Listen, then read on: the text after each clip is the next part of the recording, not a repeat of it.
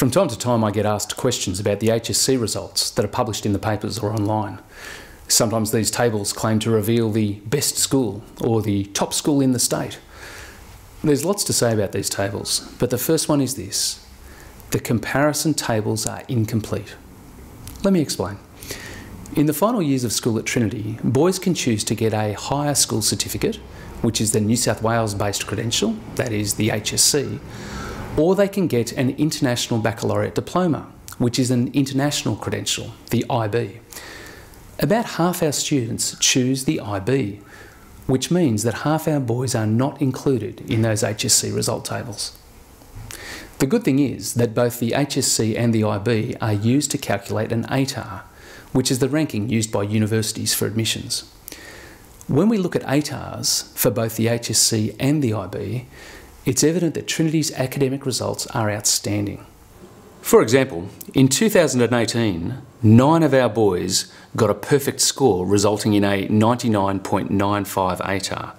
26 of our boys got an ATAR above 99. The median ATAR for boys across the state was 67.8, but at Trinity, the median ATAR was 88.95. Nearly half our boys got above 90. All of which is to say, the comparison tables are incomplete. There are lots of other reasons not to give too much weight to the comparison tables. The first one is, the tables use only a single measure.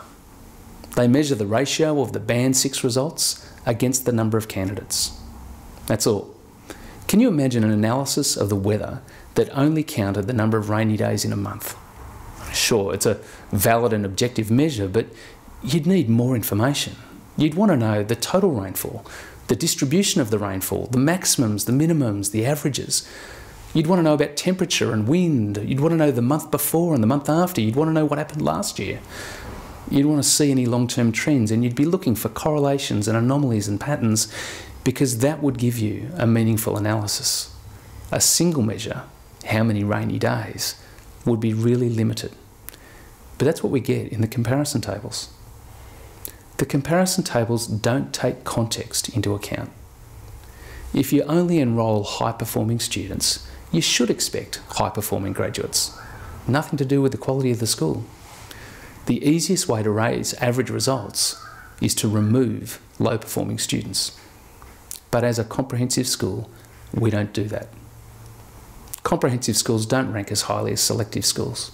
Disadvantaged schools don't rank as highly as privileged schools. Rural schools don't rank as highly as urban schools.